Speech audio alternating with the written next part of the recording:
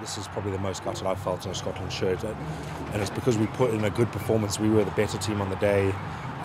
We took them on where they were coming to take us on. The whole week they've been telling everyone about how they're going to take us on in the set piece and the mauls and scrums, but I thought the front row and the tight five in particular did outstanding there, and I think that's what makes it more gutting. The changing room was desolate afterwards.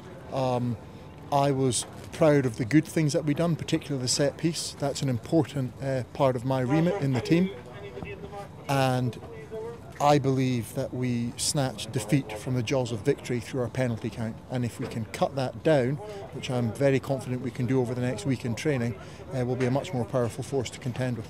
Obviously we created their tries and we really worked hard for them, and sort of one intercept and they've got sort of 7 points, which is disappointing, but for the whole of defence did hold. But a lot of that defensive issue is that you're disciplined within that as well, because you're scrambling, and that's when your kind of penalties infringe. And I've not seen them, you don't know the numbers and the accounts, but ultimately it's going to be hard to keep a team pinned back and keep it under pressure when we let them off the hook the way we did.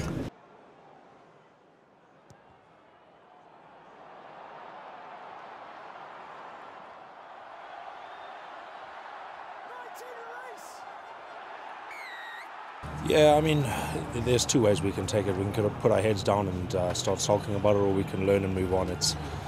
I can imagine people are tired of hearing that we're learning and we're a young team, but it's a fact we are, and we are gaining more and more experience, but we've got an end goal. Although the present is very important to us, and winning each game is extremely important.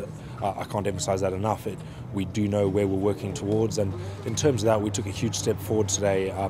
In the pack in particular, I thought the backs were outstanding. That the finishing was class, which is something we've got a bit of stick for in the past. So in that respect, we've got some positives to take. I was confident that we were in a position to win the game all the way through up until the final penalty of the match. Then I knew that the pressure was really on.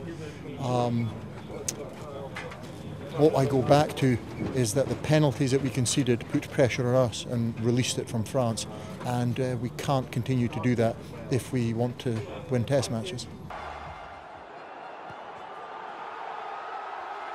Positives there, but it's quite hard to see them at the moment. You've kind of got the rawness of a defeat, but it probably should have been a victory, so it's disappointing, but we'll come back in on Monday, we'll work as hard as we always do, and we'll get to the Wales game when it comes.